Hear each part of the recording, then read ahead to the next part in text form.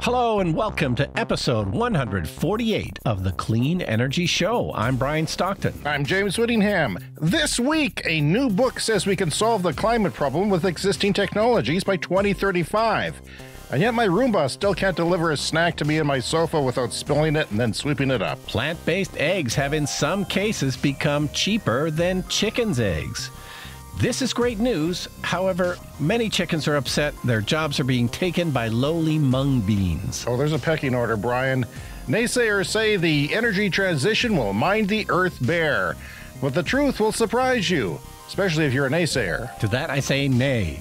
General Motors is investing nearly $1 billion for a new generation of V8 engines. Ooh. After that, they plan to ramp up their horse and buggy production. Also on this week's show, the Pakistan power grid goes down, and red states are benefiting most from new renewable jobs in the United States. All that and more on this week's edition of the Clean Energy Show.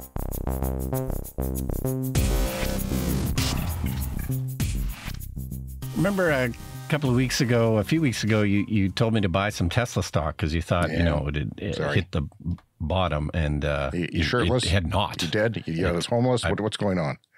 Yeah, I bought it and went way down. Well, it's almost back up to where it was when I bought it, so that's the good news. But this is the bigger news. I felt like I got hit the jackpot.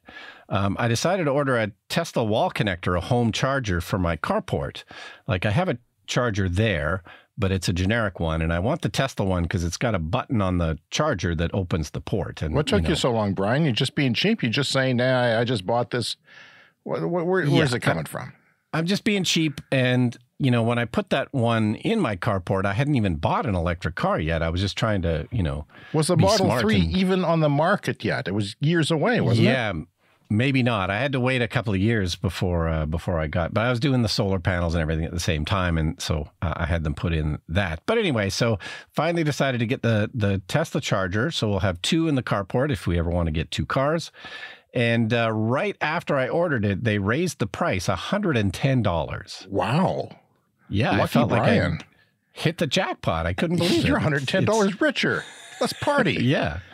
So it was under 500 Canadian, which is a nice deal for those, but it's closer to 600. I bet it's a demand issue because everybody's ordering Teslas, and the price has dropped, and so they probably have, we didn't anticipate the supply demand. Yeah, and the price on those has always been reasonable, so definitely they could have been charging more this whole time. Yeah. Also, so just before we started recording, the Oscar nominations came out today. Yes. So I happened to look at them before we started. This was controversial in past years, on our show, because I got disgusted that you didn't like any of the nominations, and I'm an Oscar guy. Yeah, I mean, I tend not to, but anyway, I bring it up because there's a Canadian movie nominated for Best Picture, which almost never happens. It's Women Talking, directed by Sarah Polley. That is like legit a Canadian movie? I never saw it as a Canadian movie. Absolutely, yeah. I mean, there's Frances McDormand is in it, and she's one of the producers, but it's a legit Canadian movie. Shot here? Yeah. So you're going to have two car chargers in your carport.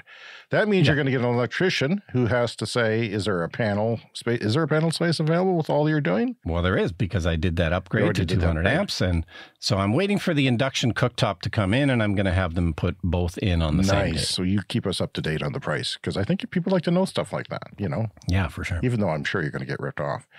So I was looking at this, the specs on the Tesla wall charger. If you have a 60 amp breaker for this circuit, and which means a big thick wire to go along with it that doesn't overheat with a constant draw, you can have 48 amps out, which works out to 11.5 kilowatts. Do you think you'll be any faster charging when you put this in? No, my car is limited to 7 kilowatts. So really? Other Teslas can go up to 11 though. Okay, so 7 kilowatts only requires 7.7, I take it, or in the neighborhood? Yeah, 40 amp breaker with a 32 amp max output. So you need a 40 amp breaker. That's what I have. Yeah. So my driveway is currently limited to that on my Nissan Leaf. And my Nissan Leaf only charges at 3.3, but we are looking at a Bolt. And by the way, I feel like I'm closer than ever to buying an electric car. I feel like if there was one available, I would have jumped on it. Yeah. This has been dragging on for a long time, but the Tesla prices briefly came down where we lived. At least the price of the online prices were $45,000 for Model 3s. that were, 2 to 3 years old. That's pretty good, I think. I mean, considering you would make a profit on those. No, I think the supply of those of used Teslas is going to start increasing, and the prices should come down. But they're back up. But they're back up to 48 now. So. Oh, okay. For what it's worth. Short-lived, I guess. No, I mean, I think eventually they'll come down. But is that the right form factor for you? Like a hatchback, like the Bolt? It's not ideal, but that supercharging network and the cool factor. I drop my kids off at school. I need to have that cool. There's another Tesla there. There's a Y. I'll never compete with the Y. Well, the Y passes me by all smug when I'm there in my Leaf, my Nissan Leaf. Boy, there's a lot of electric cars, though. It's just amazing, like how many there are, because there was none. It's really... When we started the show, there was practically hardly any. When we started the show, that was about when I got my Tesla. Just shortly after we started the show, my Tesla arrived, and there were hardly any on the streets. Like kids would practically worth a phone call to see. I saw a Tesla today. I mean, it was that important. And school kids would point at me on the street because of the Tesla. But now, no big deal.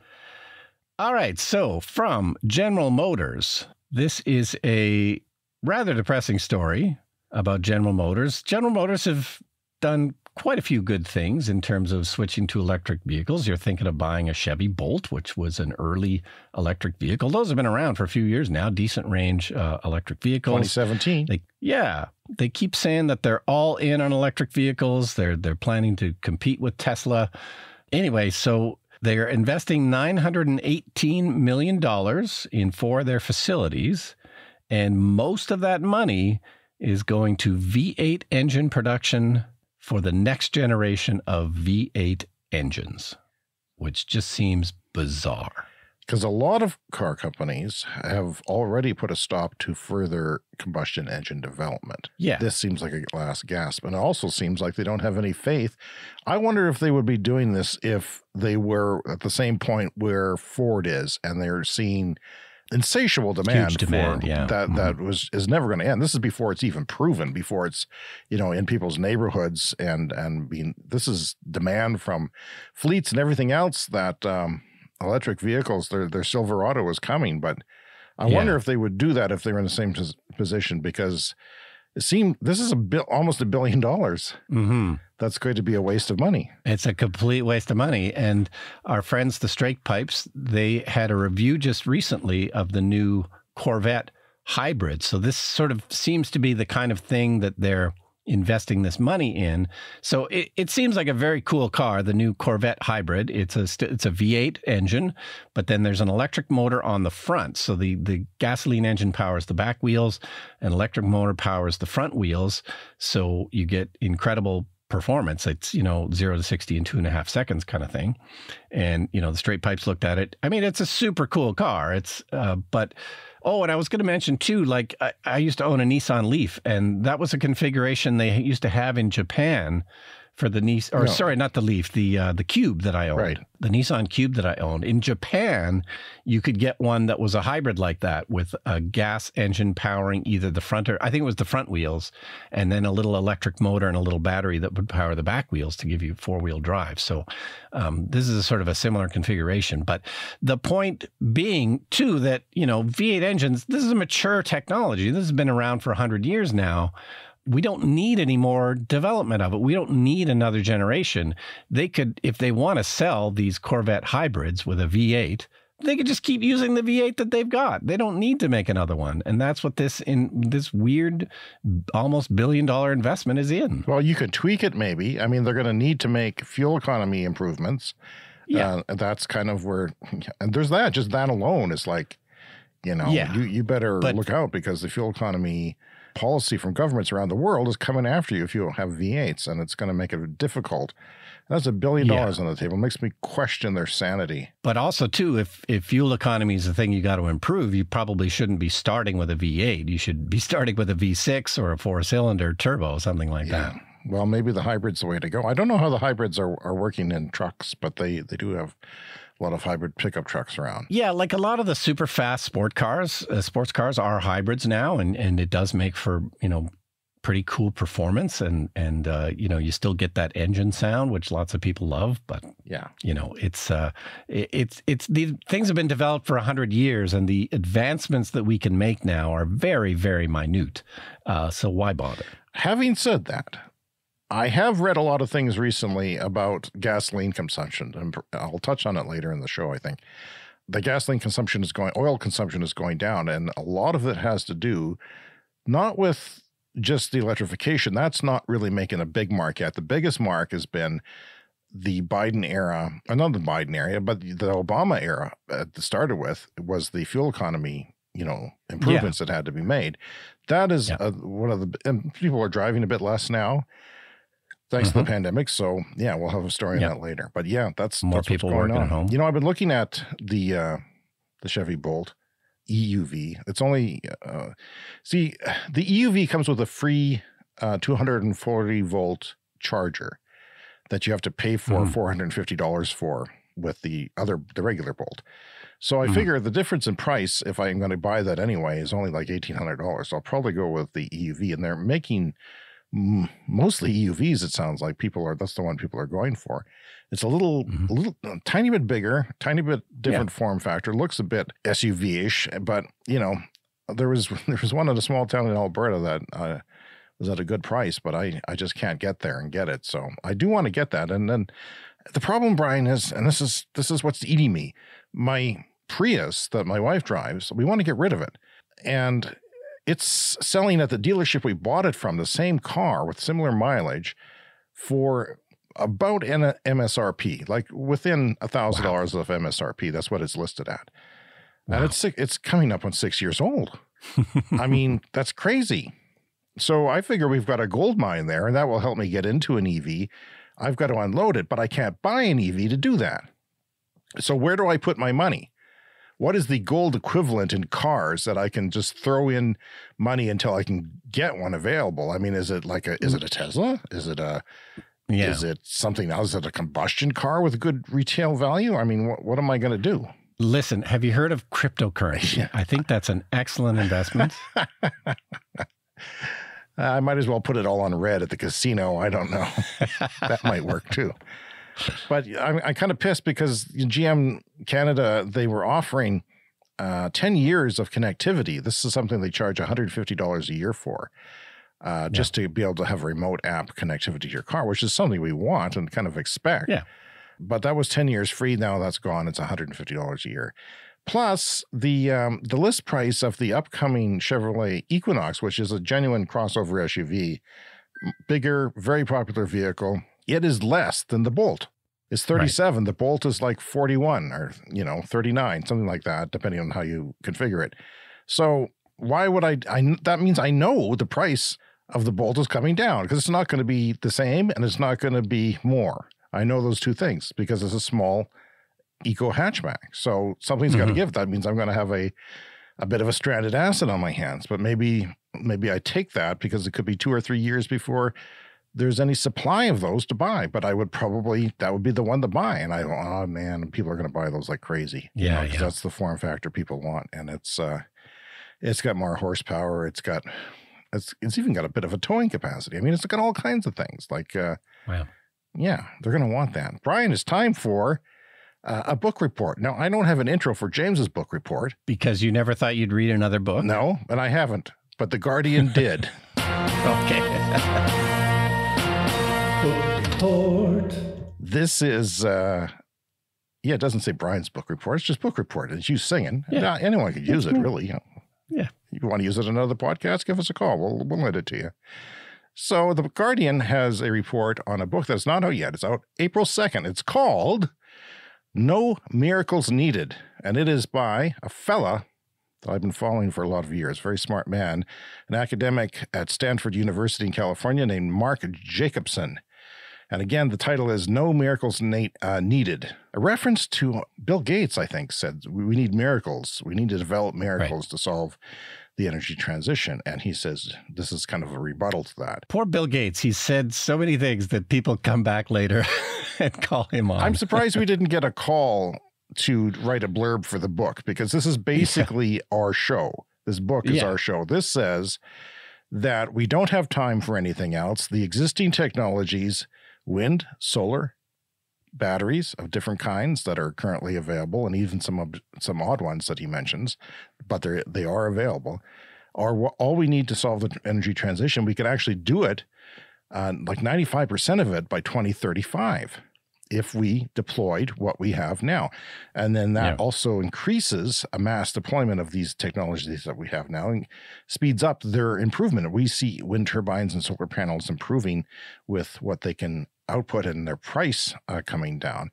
This speeds up with a quick adoption of it. And so many people who listen to the show, so many people who talk to me on the street and relatives, they all have their own pet fix. My son, my damn bastard son. If you're listening, Nathan, he's, nuclear's great. You stick a rod in and it lasts for years. Yeah, but how much does it cost to build a power plant? Well, I don't know, but it lasts for years. I'm sure he'll appreciate this assessment. And then he's in engineering, so he's got all these other engineers with their own things, and they're kiboshing this and kiboshing that, and all engineers apparently have a thought on it. I was listening to a radio program, What on Earth, which is also a podcast on clean energy, and they were talking about different people about teaching climate classes in university, and some of them were not climate people, but they said they had a lot of engineering students. And the engineering students all came to the table with their own thing. It's like, it's a problem that can be engineered. The solution can be engineered. And they mentioned things like umbrellas in space. You don't need to do that. You don't need to do that. And God knows how that's more complicated than it sounds. And God knows when that would even launch if you did something like that. If that was the only solution, it would take, 20 years at least. We don't have time. Jacobson has scores of academic papers to his name. I'm reading from The Guardian now, and he has been influential in policies passed by cities, states, countries around the world targeting 100% green power.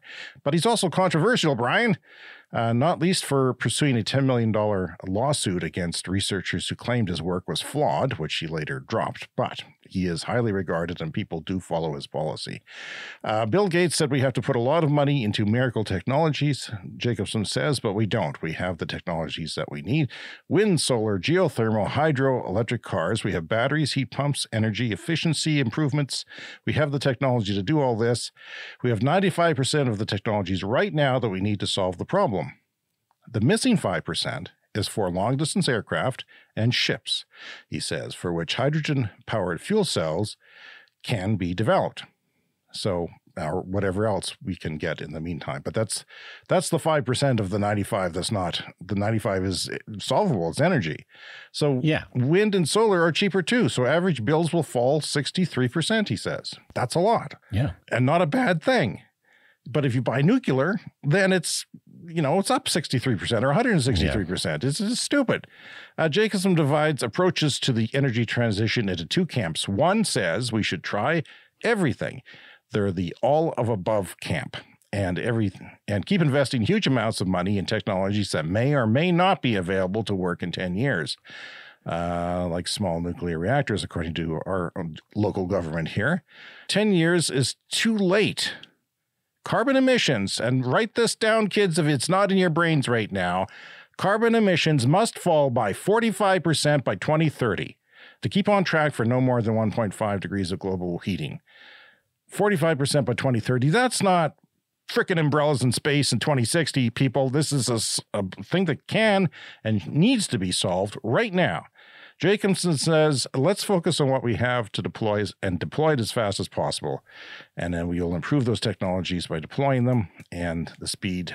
7 million people die every year from just air pollution, Brian, 7 million. And why wait for that? Why wait for millions of people to die? Storage can be batteries, pumped hydro, flywheels even, he says, compressed air. Because these things exist and are proven, but I don't know how cheap they are. They'd have to come down a little bit in price, but they don't have to be developed. And lowering and raising heavy weights, which is something we've also talked about on the show before. But Jacobson thinks batteries will win because of cost. He says others would have to contribute.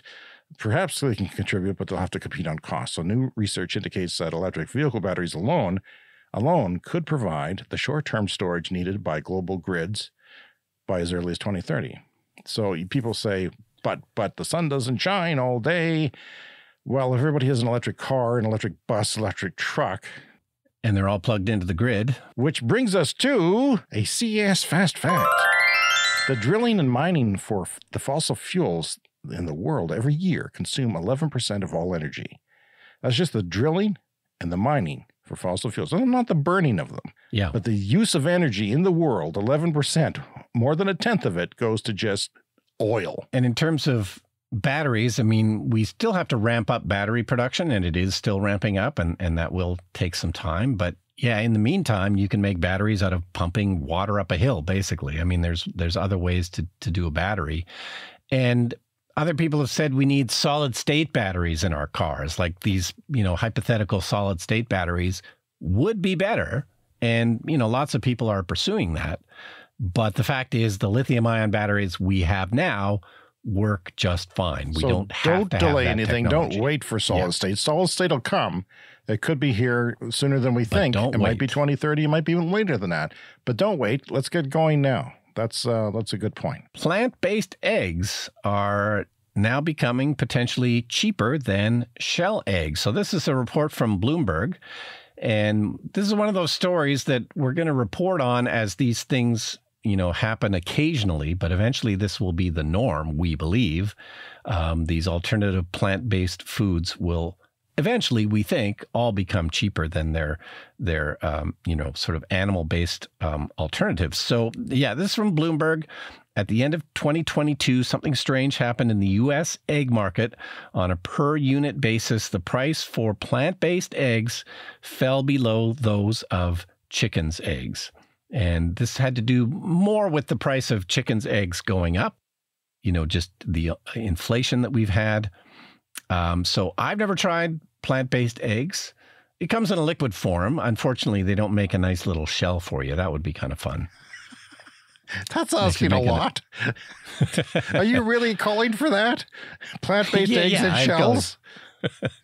We need plant-based shells for eggs. Without the kraken, what's the point? Yeah. But so yeah, it's a liquid egg, and it comes in a carton. You can also get chicken's eggs in a carton as well, sure, in liquid form.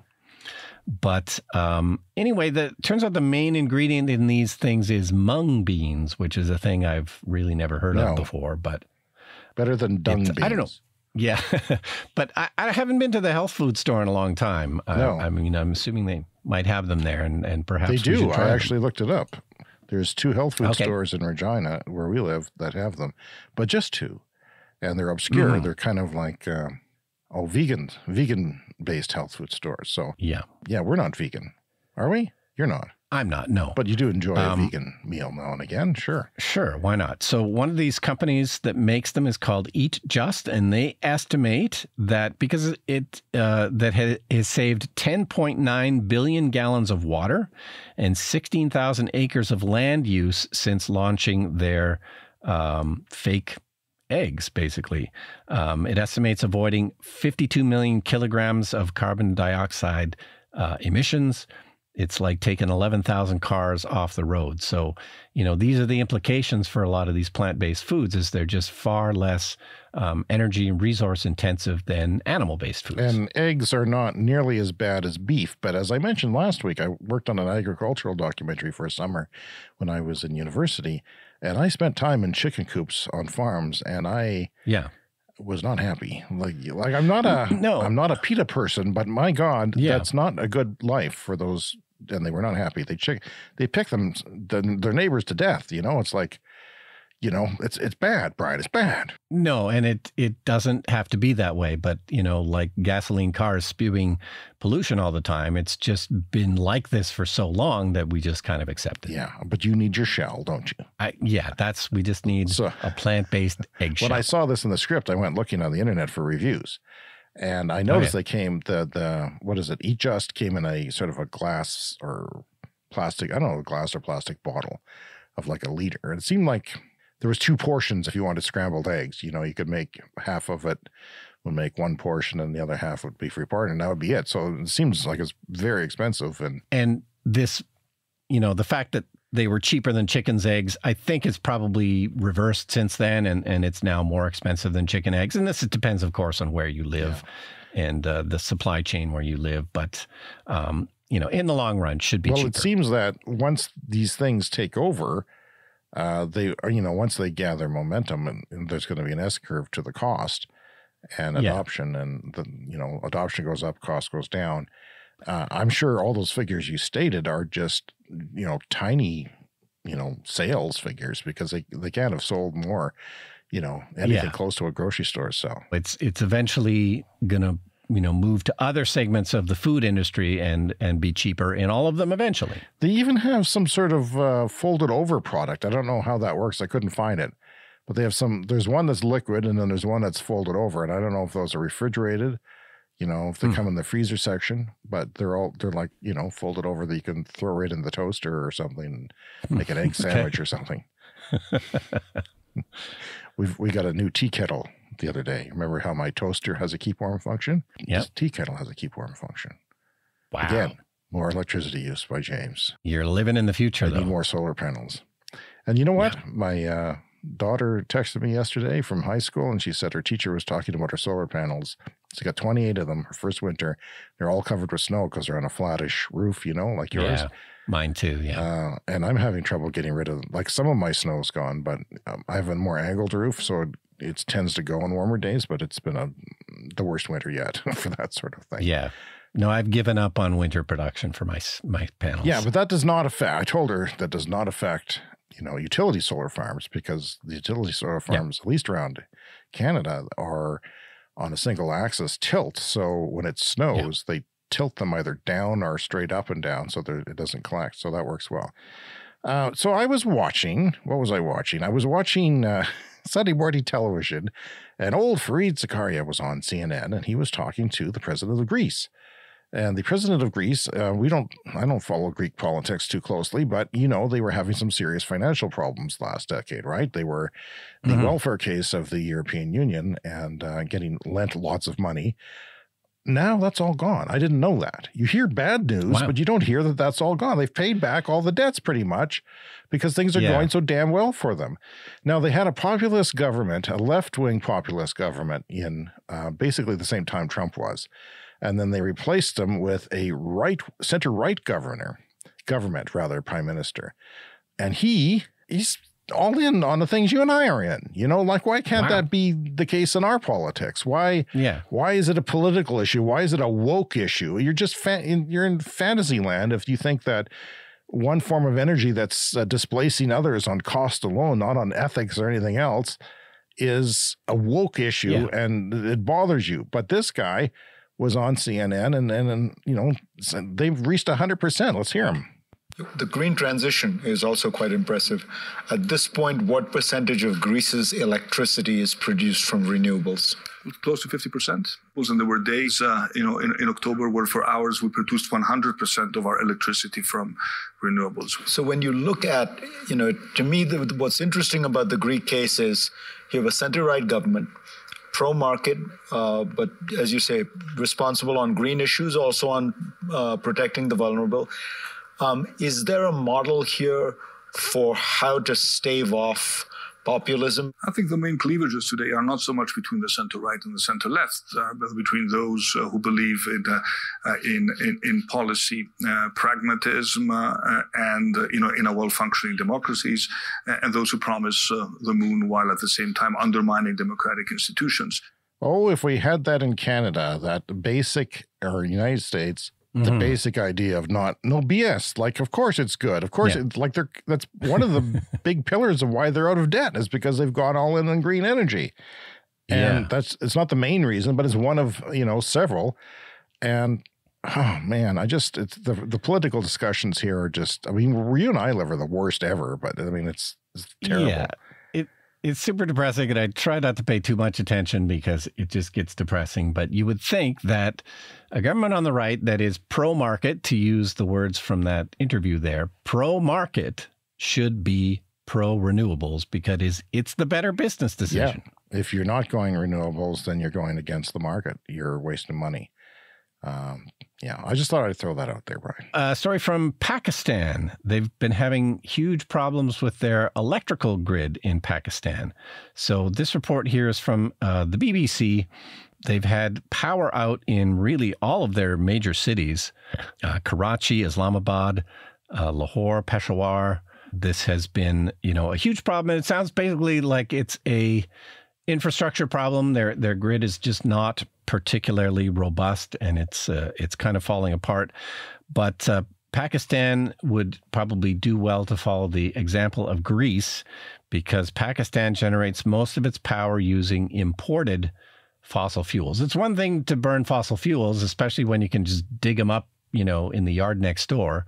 Or down south here in Saskatchewan, we dig up coal and burn it, which is a terrible thing to do, but at least we don't have to import it. Yeah, I can imagine. So most of their power comes from imported fossil fuels. Just imagine the drain on the economy that is to spend all that money on all that fuel.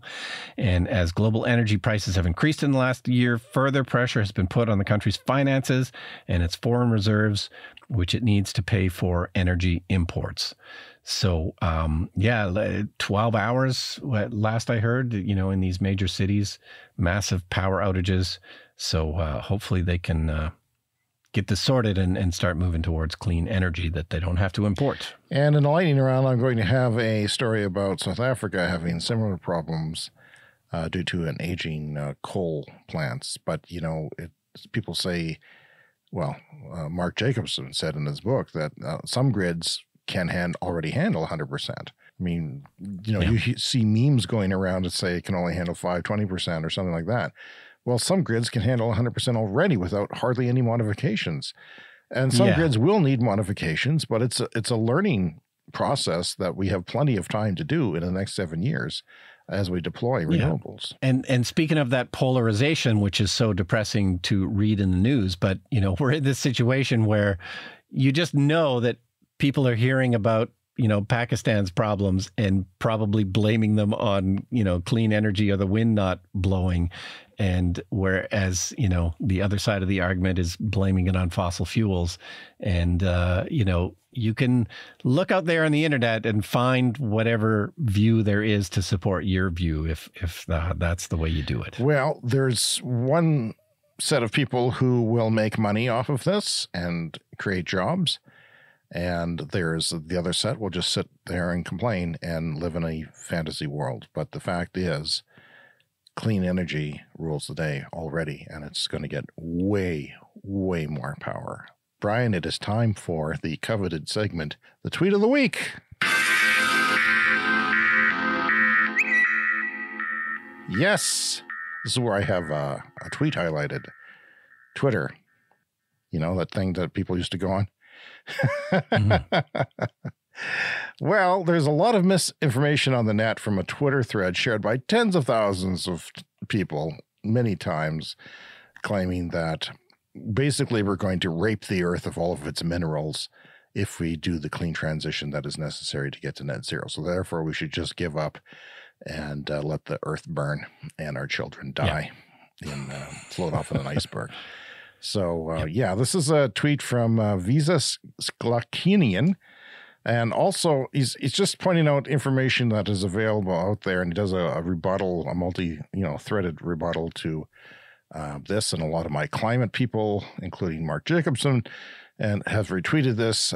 So I take that as an endorsement that it's good information. So if we assume the positive option that transition will work, and it'll take the next 27 years to get there, and require 3 billion tons of minerals, the transition will only average 3.4% more minerals to the annual mineral production. So this is combating the idea that's going around that everything we mined in human history so far will be needed for the green transition. That this is going around. So there's a lot of people who believe this, and they'll continue to believe it. The fact is it's not true. 3.4% more than what we are already putting out there now to do that. So it's still a big deal. That's not an easy thing. It's still a grand project of the worldwide proportions to do this, but it's 3.4%. It is not impossible. A, it's definitely not impossible. And B, it's not going to wreck the planet. And a lot of these minerals, I mean, we're seeing recycling of wind turbines and solar panels already. Imagine what it'll be like 50 years from now when they get good at it, when they have a reason to recycle them and a profit margin to do it. And batteries, chemical batteries, are looking good for electric cars. Like it's a high amount now. It's going to get higher. And that'll be the cheapest way to get new minerals for new batteries is to recycle the elements in those batteries, the rare earth elements, which they can do. And they're just starting, and they're already pretty darn good at it. And I'm just going to mention an article here. I've mentioned before, Hannah Ritchie has a Substack called Sustainability by Numbers. And she looks at these issues in terms of data and statistics and numbers, and posted one on January 18th about this very issue. And the title is Mining Quantities for Low Carbon Energy is Hundreds to Thousands of Times Lower than mining for fossil fuels. So you were talking earlier about, how much energy the energy we spend. I know, it's crazy. It's stupid. And the land use. Remember, we talked about land use in recent shows. It's a fraction of what fossil fuels use now. It's already and more land use than we need. We can't, make something new. Well, oil is fine. We can build steel structures for oil and mine them out of the ground and transport them and burn them and refine them.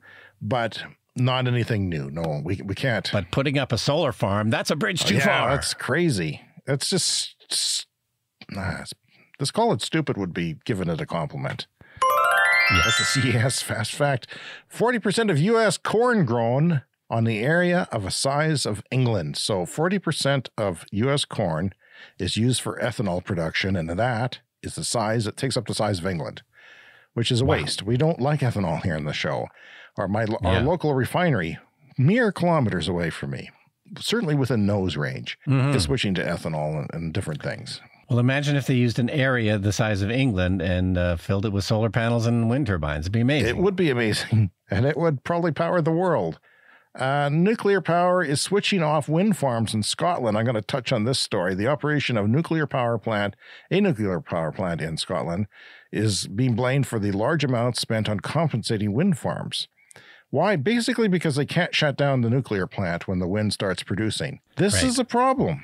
This is a problem with nuclear. Mixing in with renewables, because renewables have up and down days. And some of those days, they're going to give that electricity away, and they're going to make green hydrogen with it and other things. Yeah, so you can't shut down nuclear. So what do? They're compensating wind farms. And asking them to shut down. Asking them to shut down and paying them money. And that raises the costs of electricity. So, man, storage. We need more storage. So the operation of nuclear power plant in Scotland is blamed for the large amounts of money being spent compensating. The national grid had to shut down production of the wind farms. And, I don't know. I'm just going to leave it there. We're going to start seeing stuff like this. Yeah, and as we've said before, nuclear can be good baseload power, but not if it's not flexible. It's just not flexible enough. And here's the thing. The more cheaper clean energy there are coming onto the mix makes the nuclear more expensive, because then you have to go from 90% capacity to 80 to 70 to 60 to 50, because everything else, they can't do it overnight, but as the mix gets larger, the nuclear goes down. Yeah. And then you have to pay the wind farms to shut down because they can only go down a certain level on their production. Now, I've got a tweet here that I sent out last week that was from Bloomberg, how it's going with electric transportation. Okay. 3.8%, this is worldwide, are now light commercial vehicles. Passenger cars are currently at 13%, which is kind of at a tipping point. Two-wheelers, you might be interested to know, are at 39%. And we really can see different companies innovating with that and the price coming down. I think that's going to... I'll bet that'll push 60% next year, and we'll get into 75% the year after. Like, it's going to take off fast. And buses, to my surprise, are almost at 50%. They're at 49%. All the new buses being made, 49% of them are battery electric in the world right now. Right now. That's amazing. And to have a world with non-diesel buses that don't make noise. It's a beautiful world. I hope I live long enough to see it. It shouldn't be too long. Yeah. Brian from CNN, South Africa, coal, which, coal in South Africa supplies 80% of their electricity, is is an unreliable electricity source, apparently, because it's causing blackouts. 205 days last year of blackouts. That's worse than Pakistan. And every day in 2023 so far, every day when this was written a week ago. So blackouts, this is from CNN if you want to go look at the story. Blackouts due to an inherent unreliability of coal power station fleet. The reason is they haven't taken care of the coal power stations. A lot of countries haven't taken care of their electrical infrastructure. No, and they're all just getting old. A lot of them were probably built 50, 60 years ago. And yeah, they're just super old. And the time has come. And, speaking of the time coming, it is time for the lightning round. This is a weekly, fast-paced look that we end the show with, looking at the headlines of clean energy and climate news. Can you believe that the show is coming to an end already? Political says GOP lawmakers voted en masse against Biden's signature IRA bill. This is the big Inflation Reduction Act, bombshell act that came down last summer thanks to good old Joe Manchin, friend of the show, who approved it. And yes, all kinds of billions and trillions are going towards a lot of good things. But get this, 2/3 of the green energy projects announced so far since it became law, where are they going? They're going to Republican-held congressional districts that voted against it. Isn't that just a pisser? Yeah, interesting. The only good news about that I see is that they won't be able to shut it down. This is one. Yeah. This will keep it permanent, which will save our lives, our hides. Yeah, and they won't be able to shut it down when they get into power. E-bike battery theft is a growing concern in the Netherlands. It went up 300% last year. More e-bike batteries are coming fitted with GPS trackers. Bikes themselves are coming, but not the batteries actually. But people can put like Apple AirPod, Apple AirTags on them. Some, I know my bike batteries, you can't really open it. They don't want you to open it and do something to it and burn down your house. But there might be a way to get one in there. I don't know. Mine locks onto my bike, has an actual key. I don't know, but I still don't trust it, because it's like $350 plus tax. Yeah, you might be able to get it off with a crowbar or something like that. India has started work on, get this, a 1 gigawatt battery storage facility at 2 adjacent sites. They're both half a gigawatt. And they're being built. This is I can't remember which site this was from. It was from an Indian newspaper. This should be a huge story, but 1 gigawatt, that is a nuclear power plant worth of batteries in one fell swoop. Just boom, like that. And they had auctions on it last spring, and it's getting built now. In April, they were having auctions, and the winning developer gets to keep 40% of the storage to itself to seek revenue opportunities. That was part of the deal. So they get to sell that electricity and make some money off of it, I guess, during peak times and things like that. So Tesla has leaked the Magic Dock CCS adapter ahead of its opening its supercharger network to CCS adapters. Now, all Teslas use a proprietary adapter, right? Like the one you're buying. In North America. They do, yeah. And now they are opening it up to people who maybe drive a Chevy Bolt or a Ford Mustang Mach-E or something like that. Every other car uses CCS. But they don't have the connectors there. You can buy one, but the interesting thing to me is that they seem to have come up with a way to know who you are when you come up, and you'll have to use a card or something to plug into your thing. They'll know you're not a Tesla driver, like an electronic card or your phone app or something like that. To initiate it, and they'll know that you need a CCS adapter. So a CCS adapter will automatically apparently lock on to the end of the Tesla. But if you're a Tesla driver, it won't. It'll just come out of the stall and you won't have that thing on the end. Yeah, on the Tesla superchargers, normally you just pull it out from where it's held and you plug it in. But they've added this adapter, and this is not official yet. It's just sort of been leaked. But they've added this adapter and sort of pushed it up into that same hole where where it sits normally in the charger. And I guess depending on your car, you'll either get just the Tesla one or the adapter will come with it. You could get them to put it on, right? But these things are worth $400 or $500 usually, at least retail. Yeah. So they don't want to lose those. I mean, every Yahoo with a Chevy Bolt will steal it and then I'll use this at my next Tesla adapter and everything will be fine. And you want an elegant solution. You don't necessarily want these things like dangling from a chain or something like that.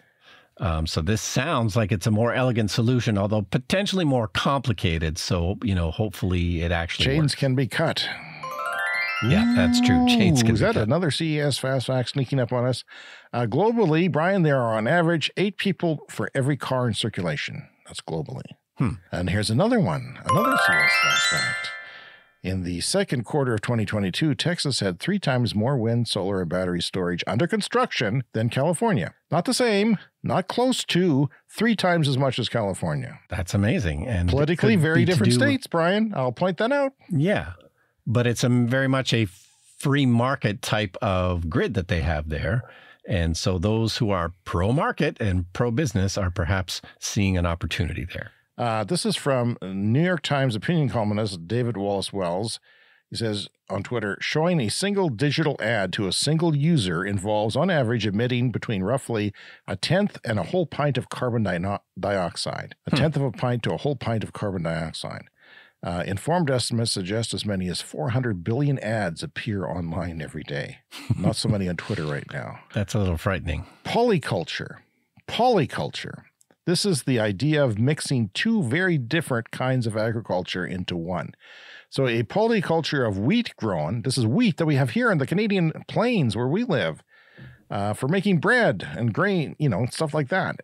Flour, combined with walnut trees of all things, which we don't have here and can't have due to weather, produces 40% higher yields. 40% higher by combining these 2 weird things. It's like peanut butter and chocolate, Brian. 40% more pleasure.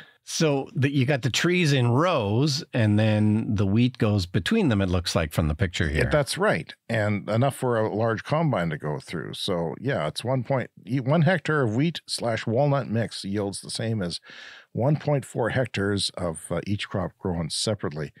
And there's different reasons for that. The trees are more spaced out, so they grow bigger. And just the water management of it all, and it just works out really well. Yeah, and the light can still get through, but also I think sometimes I have to worry about the wheat getting burned because there's too much sun. And blowing and all kinds of protections. Yeah, there's a lot of nuances to it. And this is new, but it could affect the climate if you're getting more out of the same land, right? Another CES fast fact. Boy, we're chock full of them this week. Even if all cars sold in the United States today are EVs, it will take an estimated 9 years for EVs to replace just half the cars on U.S. roads, according to the Fuels Institute. Bloomberg Intelligence says that in the second half of 2023, we expect plant-based dairy sales to rise 6 to 8%. So dairy, remember, a lot of people are saying, and we have a dairy farmer and listeners to the show, that dairy is going to go bankrupt, traditional dairy, by 2030. That might be the first of these to go. Yes, dairy is anticipated to be the first to go because I think it's only like 1 or 2% or maybe 3% of milk is actual milk. The rest is water and fats and sugars, which can be easily added. So they expect sales to rise 6 points. Meat alternatives, though, are only 1.2%, 1 to 2% rather. And they're not doing very well. And part of that is inflation because there's a premium to pay for that. So people aren't opting for that anymore. They're kind of scared of that now. But there's been a lot of hit pieces on Bloomberg, Brian, from the same writer on plant-based meats. But the stocks are doing terrible right now.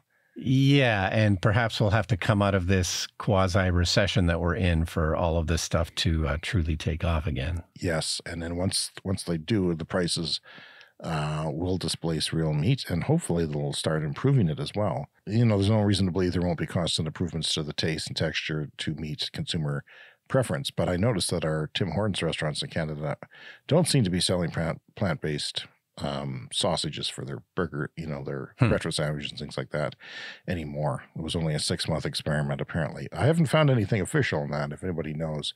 cleanenergyshow@gmail.com. Nat Bullard from Bloomberg, an important chart from the Rocky Mountain Institute, speed of primary energy supply growth.